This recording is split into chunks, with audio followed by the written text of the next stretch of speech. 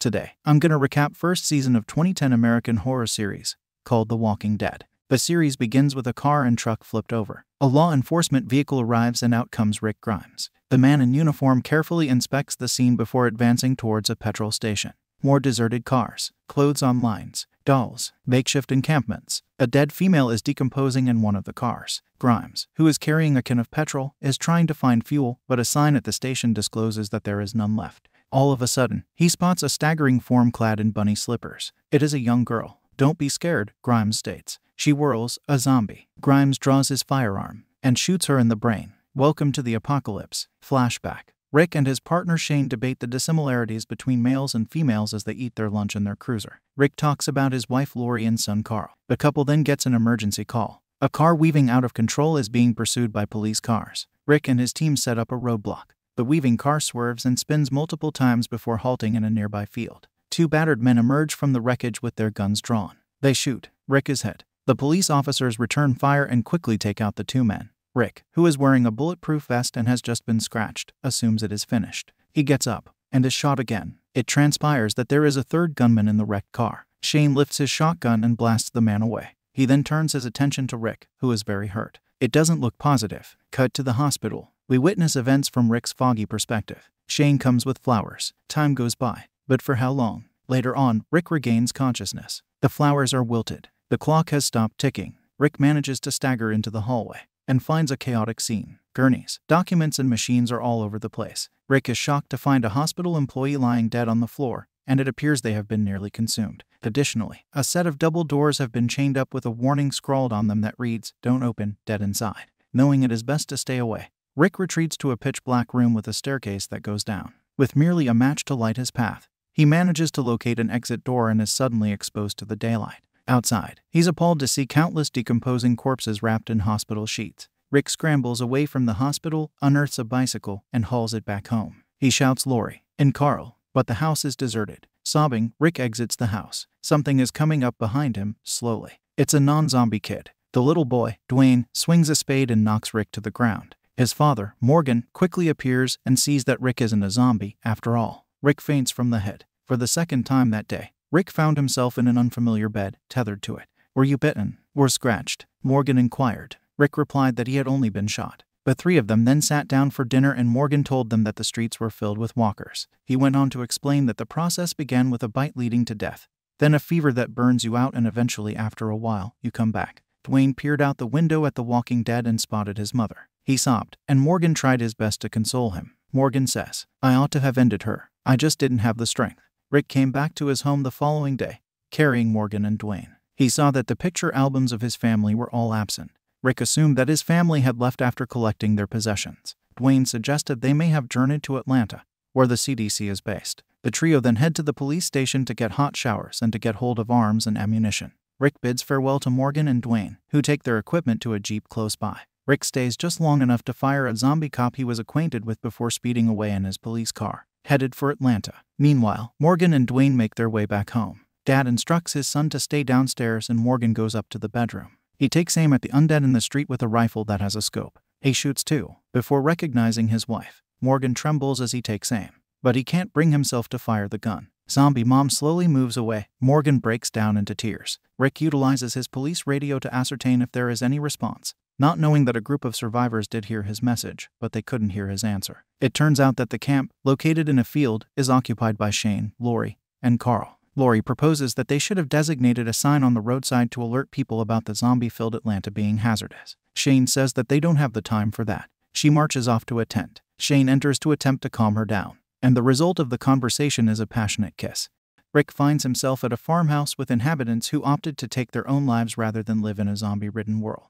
He is in search of fuel when he sees a horse in the yard, so he abandons his vehicle and mounts the steed. Rick's journey takes him closer to Atlanta and he finds it void of people, aside from wrecked cars, abandoned army helicopters, and destroyed buses. Zombies start to show up and it's then that he realizes he's in a world of trouble. Suddenly, Rick perceives the noise of a helicopter. He urges the horse to pursue it, and turns a corner into a side street loaded with zombies. Rapidly turning around, Rick retreats and runs into another swarm. The sheriff is dragged from his horse, which swiftly becomes zombie food. Rick then wriggles underneath an army tank and starts blasting wildly. He then notices a hatch in the bottom of the tank and drags himself into the innards of the steel beast, banging the hatch shut behind him. He scurries up against a seemingly lifeless soldier and takes his gun. While gazing away, the soldier comes to zombie life. Rick shoots him in the head just in time. Now, we gotta go to a familiar survivor camp. Lori says she's off and orders Carl to stay near Dale, saying if you spot anything, give a yell and I'll come running. She then sets off into the woods to get supplies and hears a noise but finds nothing.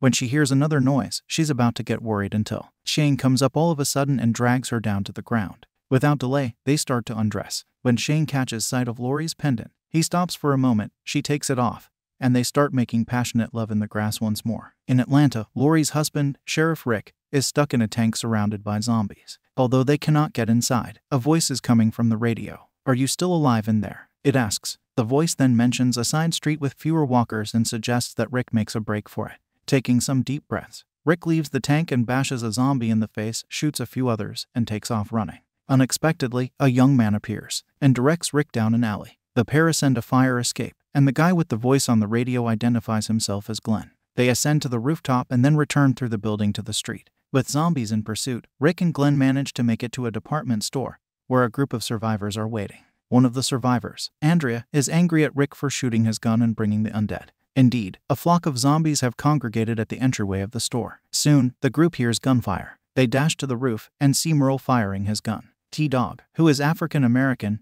reproaches Merle for wasting bullets, and the two immediately come to blows. It culminates with Merle pointing a firearm at T-Dog and proclaiming his superiority. "Anybody else?" the bigoted individual inquires. Rick says yes, and wallops Merle in the face with a rifle. Rick then ties Merle to a pipe before flinging the keys off the roof. Rick later proposes that they all go to the sewers. Jackie, who used to work in the city zoning department, mentions that the building should have an access point in the basement. Glenn offers to go down the hole to assess the circumstances, and takes Morales and a flashlight with him. Meanwhile, T-Dog and Merle exchange barbs on the roof as the former tries to get in touch with someone on the radio. Glenn and Morales come back from their time in the sewer, informing that a steel grate makes the sewer impossible to leave by.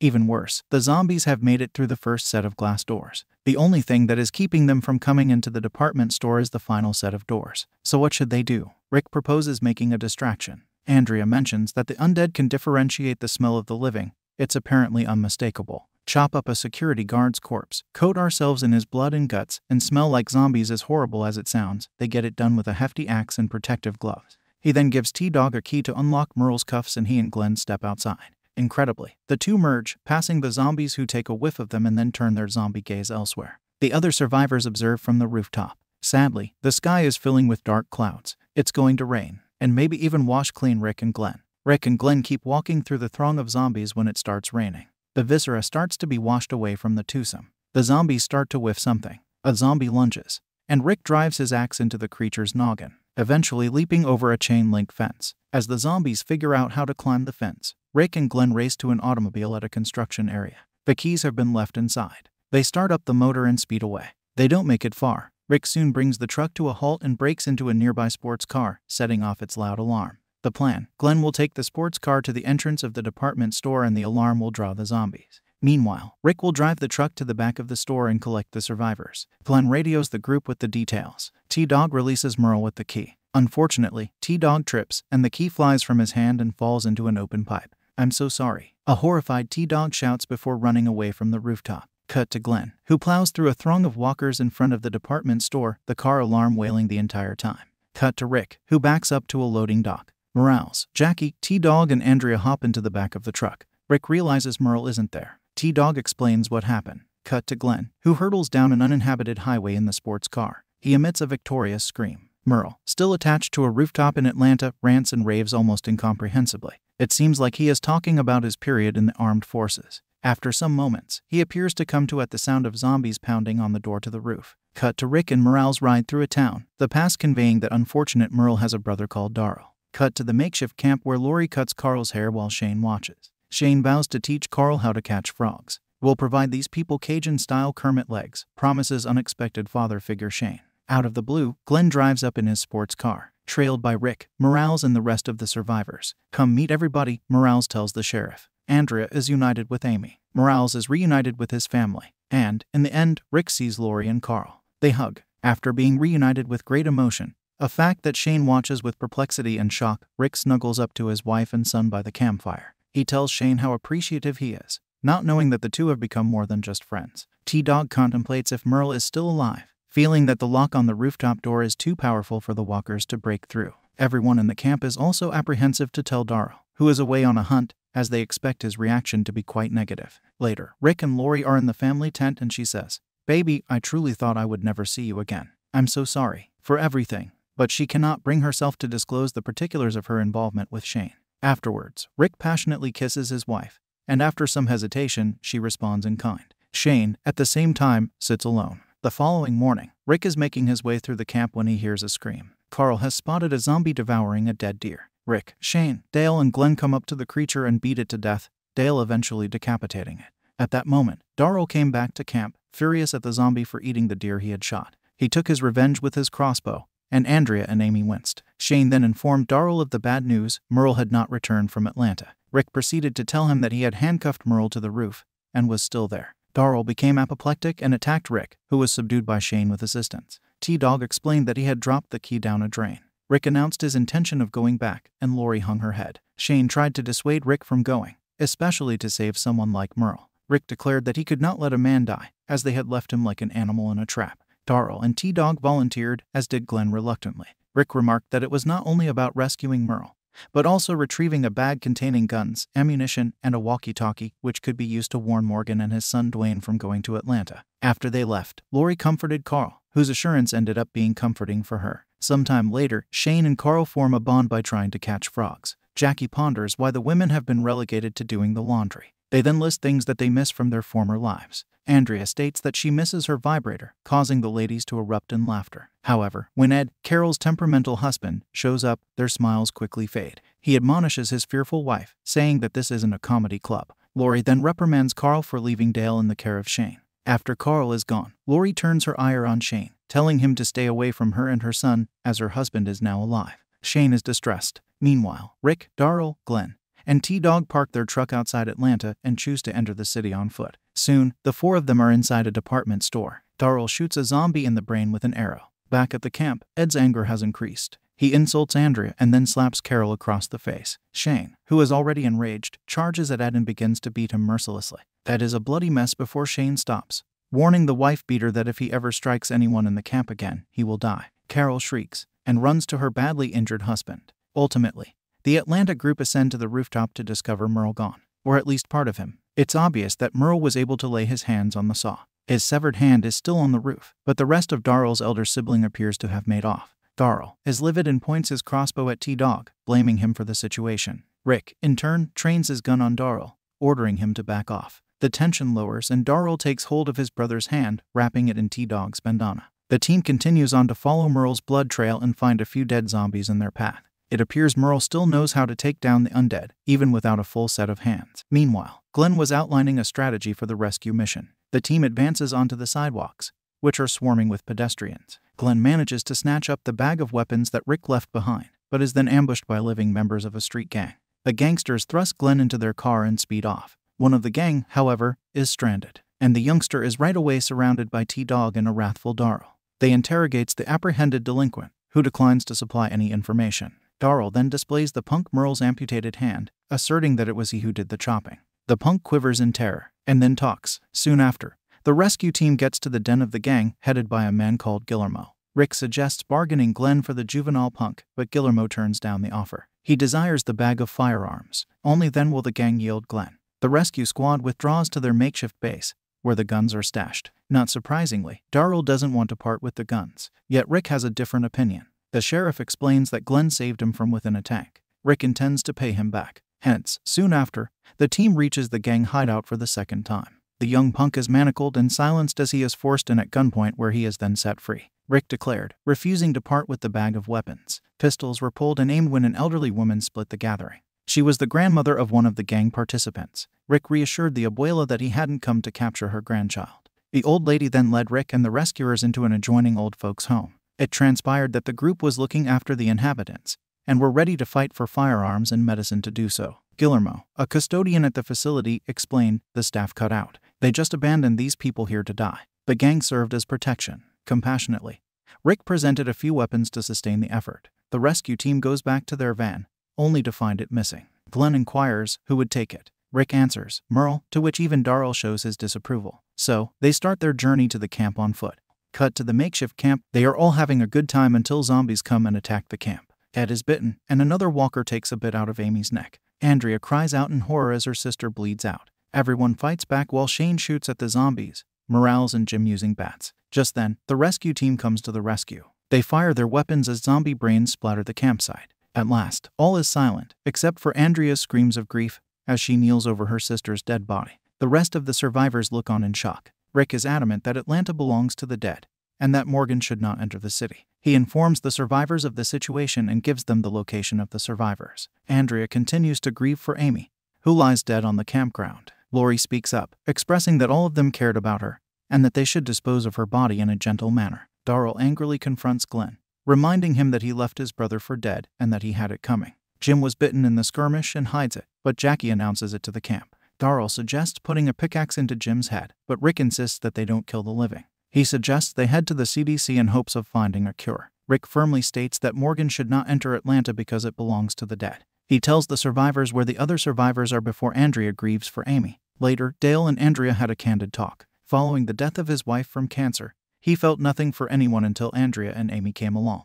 Andrea was moved. She placed Amy's birthday present, a necklace and pendant, on the deceased woman's wound-covered neck. In the meantime, Carol decided to plunge a pickaxe into the skull of her husband. She completed the act repeatedly, likely trying to release some of her past anger. At the same time, Shane is skeptical of Rick's plan to go and find Merle. He's concerned that a power struggle between them may be beginning. But there's no time for that. Everyone gathers to lay their deceased comrade to rest, despite Darrell's protests. Rick then makes a solemn promise to his son, I'll never leave again. Not for any reason. Lori questions the wisdom of going to the CDC based on a hunch.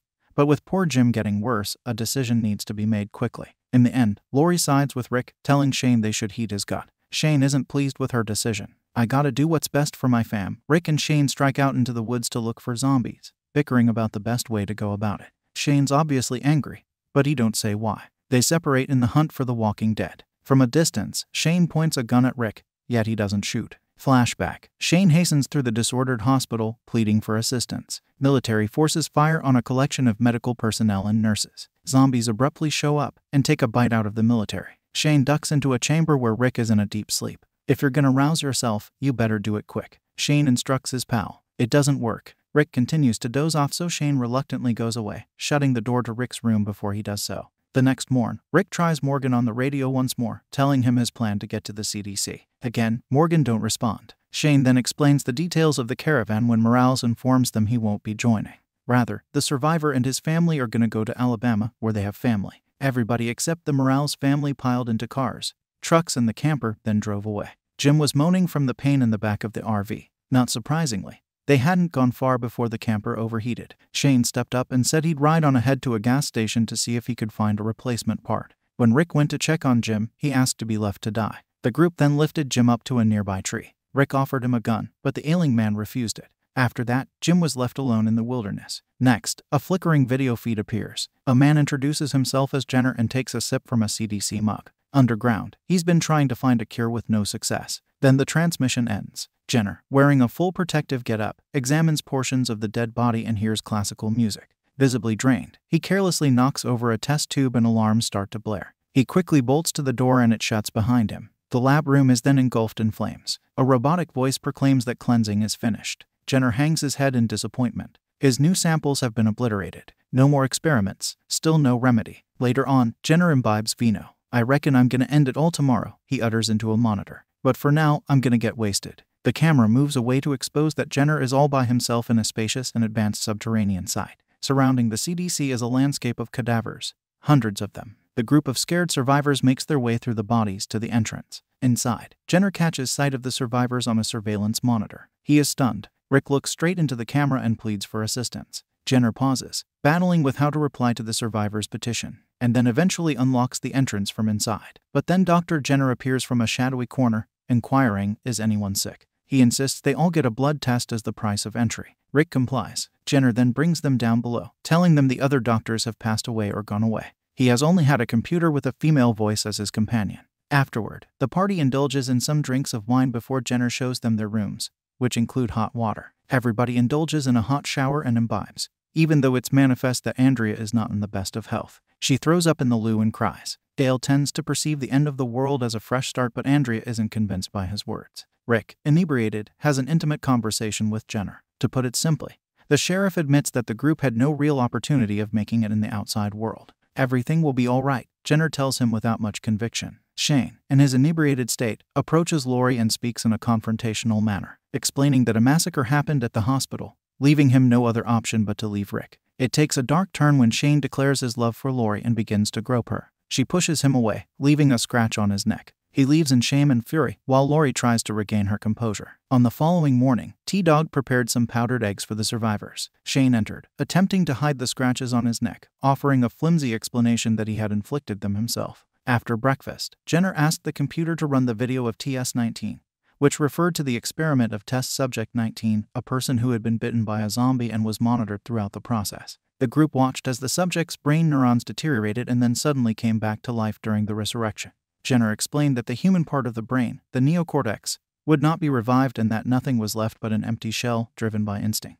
It was clear that Jenner knew nothing more and was far from finding a cure. The video ended with a bullet piercing the brain stem, ceasing all neurological activity. Dale then spots a countdown timer. Jenner reveals that the basement generator will soon be out of fuel. He states that nothing good will happen when this occurs. Rick organizes a group to investigate the generators located in the basement. On inspection, they find an array of empty fuel drums. Immediately after this, the air conditioning system ceases. Jenner, in the meanwhile, has tidied himself up with a shave, combed his hair, and even put on a tie. He is looking at a framed portrait of his late wife when the lights go out. The CDC is starting to power down. There is only 30 minutes left on the clock. Jenner goes on to explain that the French were the last to attempt to find a cure. He comments that they believed they were on the brink of a solution, but eventually their energy ran out in the same way as it is now. Rick is in a frenzy, ordering the group to get their bags ready to leave. But Jenner seals the door, preventing any escape. He points out that it would be futile, as the computer has blocked off all of the exits at the ground level. He explains that the facility is equipped with many dangerous viruses and will automatically self-destruct once power is cut, killing everyone inside. Jenner calmly remarks, "It's better this way.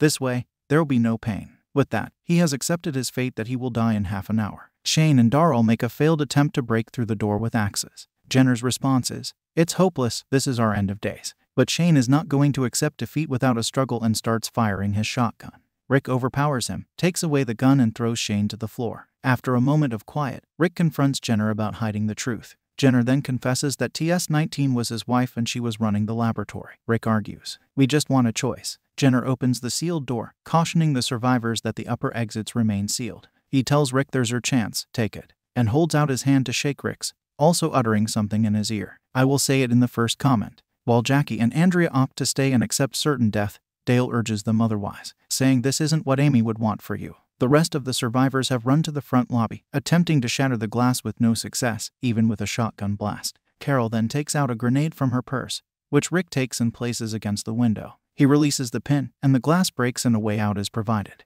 Dale and Andrea have made the decision to stay alive, so they walk out of the building they had been in. As they do, a noise of time running out can be heard, and the survivors take cover as the CDC building is obliterated. Afterward, a thick cloud of smoke is visible in the sky as the team drives away. If you liked the video, please press the like button to encourage us to make more recaps.